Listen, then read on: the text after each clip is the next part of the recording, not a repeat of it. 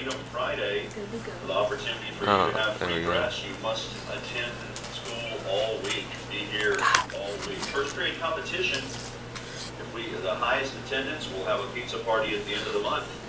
So come be a part of everything that's going on right here at Lumberton High School as we get set. Tonight, the Panther baseball team plays at home against Stringer.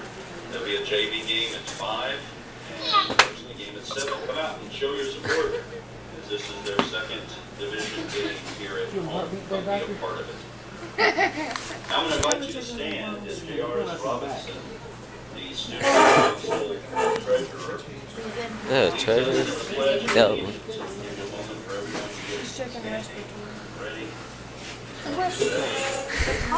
Your lungs. Make sure you breathe correct. I'll breathe correct. I don't think it's covered because I do it.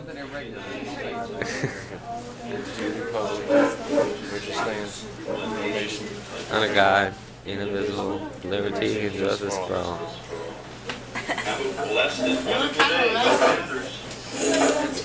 Don't tell him, Casey. I was waiting for him to. Don't tell the president. Okay. All right. Gang, here we go. Okay. Earpieces, right? All right. Now, don't lay this down, but you can lay it over your neck so that your earpieces stay clean. Remember, ear infections hurt, right? Right. Okay. This is the bell. Okay. All right. Don't do this while it's in your ear. It corrupts your eardrum, right? You gotta hit it really hard though, just tapping it. See this little part right here? You want to push on this so that you can get it really hear well, and when you have the earpieces way deep close to your eardrum, because these are like cheapo $30, not $110, you gotta really listen, so keep the room quiet. Okay, alright, so we want to take his pulse first, right? Now I'm going to put the clock up here. Okay, so here we go. We want him to relax. We want his, like he's holding a ball or something. Make that. Okay, alright.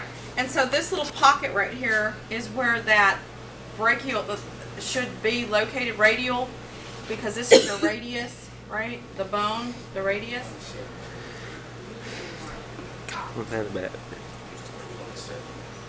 And once you feel it, once you feel that nice pulse, what you're going to do is you're going to count. So I'm going to count for 15 seconds. 1, 2, 3, 4, 5, 6, 7, 8, 9, 10, 11, 12, 13, 14, 15, 16, 17, 18, 19, 20, 21, 22, and I'm going to do it times 4. So 22 times 4 is 88. So 88 beats per minute. He's kind of like not relaxed right now because I'm touching him. And anytime you lay your hands on a patient, they're going to be weird like that. I'm very chill. And even more weird when you have a white coat on, right? I'm very chill. Try me. Okay. So that's going to be our pulse, right? Now, once you're done taking a pulse, then you want to get the blood pressure. I thought I was going to see you. That's what I put my camera down. Okay, I'm sorry. Thank you. And you're going to record that result in your table. Why the heck is it focused? Oh, this is, I gotta take this. Where it says pulse rate radial. Now, they also want us to do the carotid. Okay, so here's his jaw, right? This is his jaw. Okay? It don't come out. I know, I'm just checking. And right here, if you kind of get them to in this spot right here. Okay, don't talk. There's his trachea, right? So off to the side. Oh, there it is. You want to count it there also, right? You may have to feel around until you feel it, but if you find his trachea, right, right below his jaw, there should be a little pocket area, so you might have to feel around so you really get the good. Kill him. Count that. You can go for 15 seconds, or you can go for 30, and then write that down. His carotid pulse. Now, don't worry about using the stethoscope, guys. Just put not applicable because we just don't have time for that. Then you're going to add those two together, divide by 2, and get an average, okay? All right. And then you're going to do a second person. Okay, now, blood pressure. Yours is right there? Yeah, so you're going to have to feel around. Put it on me, Doc. Okay, so you want bare skin, and so what we're going to have to do is ask him to push his sleeve up. Sounds Okay? like guilty. Now, I chose his right arm, but you don't have to use the right arm. It's just that because I'm right-handed, it's easier for me to work across by using his right arm. All right, so this is my school. Notice the hoot owls, right? I mean, kind of really, yeah, I like it. yeah. Look how cool that is, right? Okay, so there's the what you're going to be reading, your little meter, and it starts at 0 and it goes 20 up, and it skips, right? 20, skip to the 30, 40, 50, 60. Makes sense. You only have numbers on every other, like 20, 40, right? Counting by tens. But those lines in between are tens. So here's 0, 10, 20, 30, 40. Does that make sense? Please tell me it does. Okay, and all the way to 300. And let's hope that nobody in here has a value that's super duper high, right? Okay. Now, please don't discover I have like diabetes or something. This part, all right, this is all Velcro, and so here's the non-sticky part, and here's the little sticky part, and it sticks to itself. Okay. All right. So this is we could do a really big person, right? Not my stepdad. Right. But they make them in different sizes, and this particular one is a hold on, let me see where it says.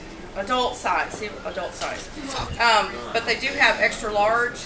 And what if you have a patient that has no arms and legs, like a quadriplegic, and they've been amputated, then you're going to have to use an extra large and hopefully use your thigh. And if not, you're going to have to use a stethoscope in order to take it from somewhere else. Or, I'm sorry, what is that one meter called? Anyway, okay. All right, so roll their arm over.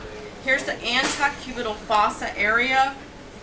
The way the arteries run, remember the big one comes down the brachial, and then the radial and the ulnar. So the radial and then the ulnar, so they split off and become smaller arteries.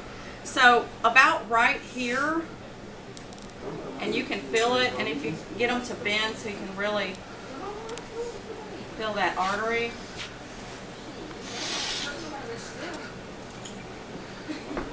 Okay?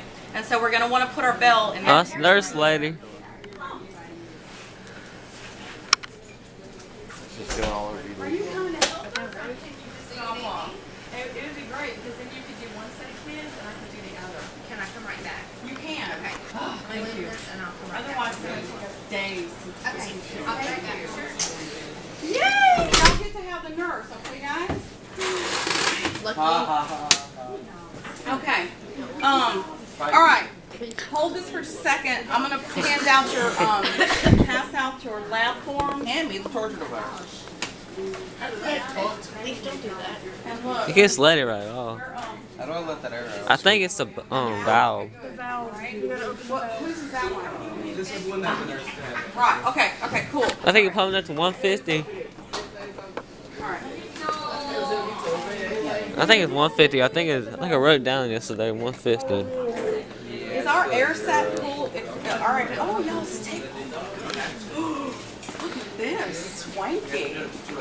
Okay. 1, 2, 3, 4, 5, 6, 7, 8, 9. 2, 3, 4, 5, 6, 7, 8, 9. Hold on, pass this around your table. Sith, no, 6.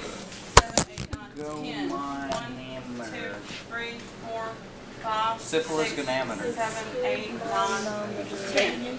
Spignomonomenon. Yes. Okay. All right, back to business. Here we I didn't go. read that. All right, take your cuff, lay their arm out, and then you're going to, y'all see these little arrows? Watch. You see these arrows?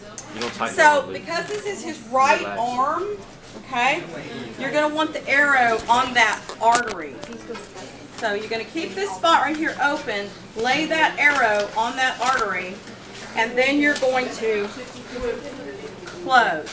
If you were using the left arm, over here, his left arm, Left. this arrow would be on that right there. Okay, make sense? So, put the arrow on the artery. Okay. Blood pressure, we die. All right, now to talk, I'm going to keep my off for just a second. But you're going to take your bell, go ahead and put it right there, and take your index finger and push down. Okay? And then you're going to use your, if you're right-handed, right, they like you to do it like this, but I'm used to doing it like this. So I don't care how you do it, but you need to be able to open and close. Make sense? Okay. All right, so we're going to watch our meter, and right now it's on 0 because we've got the bladder deflated. You with me? Okay.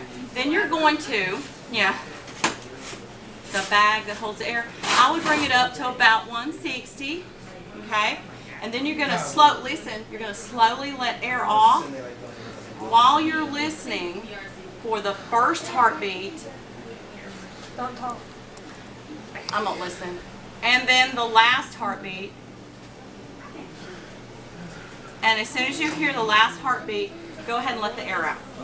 Okay? Now, y'all look at his hand real quick. Look. Look at the color of his hand. Look, quick. Okay? All right, see how gray it got? Okay. So, we want to let his arm rest, let blood get to this part before we do it again. Okay? So until this color is back, don't do that again to him. Okay? All right. Now, what you're going to have to do is you're going to have to really listen for that heartbeat. Okay? The first time you hear it and the last time you're going to mark what pressure you're at. Make sense? So we're doing it on ourselves instead of others? No, do it on 2 different people. Don't do it on yourself. Do it on 2 different people. Each person. So you're taking 2 people's pulses and 2 people's pressures. The same 2 people's pulses, the same 2 people's pressures. Okay? All right. Who sits right here? Emily. Okay. Oh, no, I sit right. All right. Thank you. Y'all give him a hand. Yay. Okay. I have a hot camera technology here. Emily, where'd it go? Let's stop it.